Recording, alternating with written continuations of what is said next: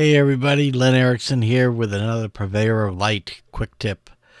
A lot of us, we spend a lot of time in Lightroom and Photoshop, and we sometimes forget that there's a dozen different ways to do the same feature. One of the things I'm talking about today is actually converting your photographs into black and white.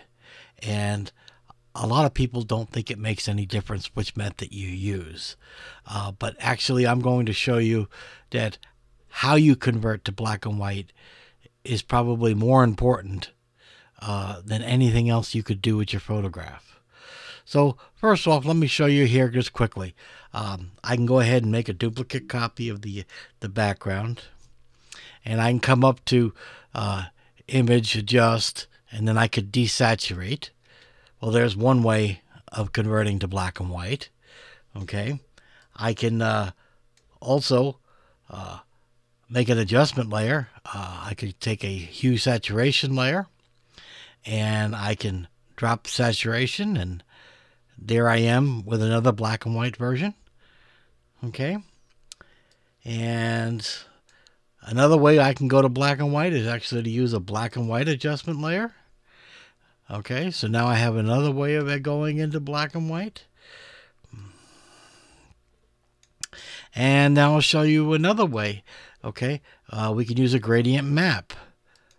And we now have another way of going to black and white. Now, a lot of people will tell you it doesn't make any difference which method you do. Black and white is black and white. Desaturating is desaturating. But that is the farthest thing from the truth. Okay, so let me go ahead and try to demonstrate that for you. Okay, I'm going to jump over here to just a color map. Okay, and here's just a gradient of each color mix across the board. Okay, and the saturation levels, so that we could see we have the blues fully saturated and then the gradient down to nothing, and for every color. Now, you'll find out that using any of the black and white conversion methods, we're going to wind up with very different interpretations of how these colors look in black and white. Now, so let me show you here. Here is the first one, which is a using the black and white adjustment layer. You can see all the tones have been changed. The gradients are there. Looks kind of flat too, right? Well, let's bring up how it looks for a gradient. Notice how it changed, okay? Just from gradient to black and white, look how much difference there is, okay? How about a hue saturation? We'll go there. And again, a different set of results, okay? Now, this isn't very important when you're working on a particular image because you want to decide what's going to fit your photograph the best. Okay, and sometimes that's not easy to accomplish. So let me show you here what I mean here. We'll go, here's a left panel here, which is a gradient adjustment map. And here's a black and white adjustment. Okay, they're both done within Photoshop. No additional editing, same image. And you'll notice that there's quite a difference how it maps out the individual colors. And especially how the gradients map.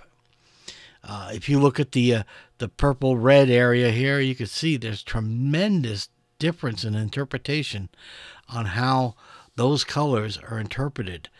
Okay, so using this information, all I want you to do now is to learn about your individual images and then select what's going to be best to give your vision of the final product.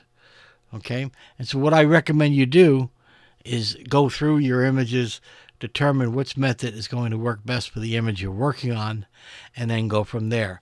But just don't fall into the trap of there's one way only to go black and white, and I'll just desaturate it, and then I'll do my results from there. That'll get you into nothing but heartburn. Okay, so let's take a couple sample images here. Here I have an image. And I have already put in 3 adjustment layers. I have a hue saturation, a gradient map, and a black and white adjustment layer. And I have them all turned off right now. And I'll go ahead and turn them on. And what I want you to do is look at the image as I turn on and the differences that appear going from one image to the other. You can see there's the adjustment for hue saturation. Notice how it's changed for the gradient map. Okay. Black and white adjustments. Again, another result.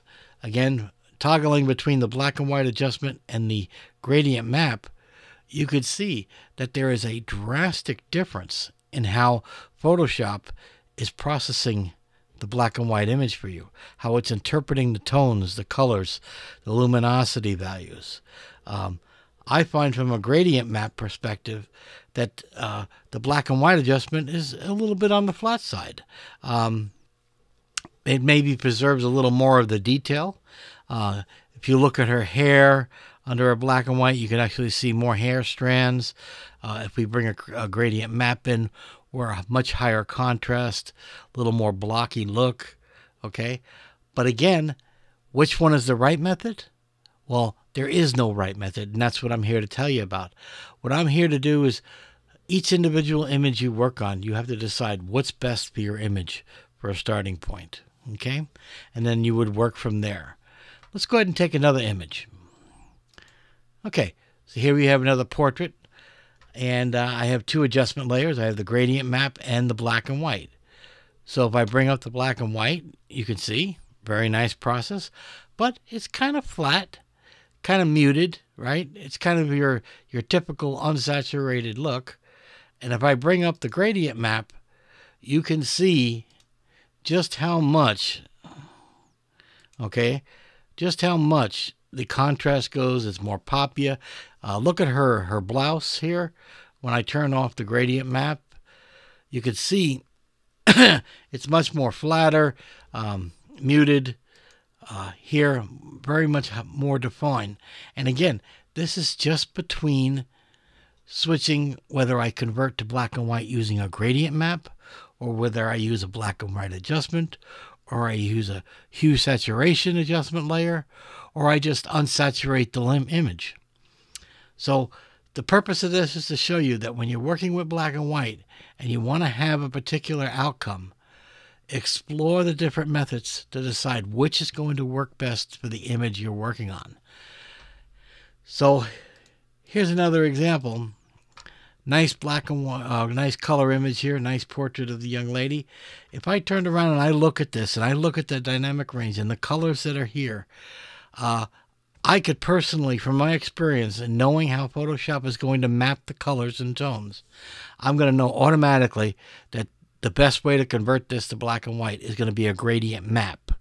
Okay, and a gradient map is one of the most least used methods for you converting to black and white.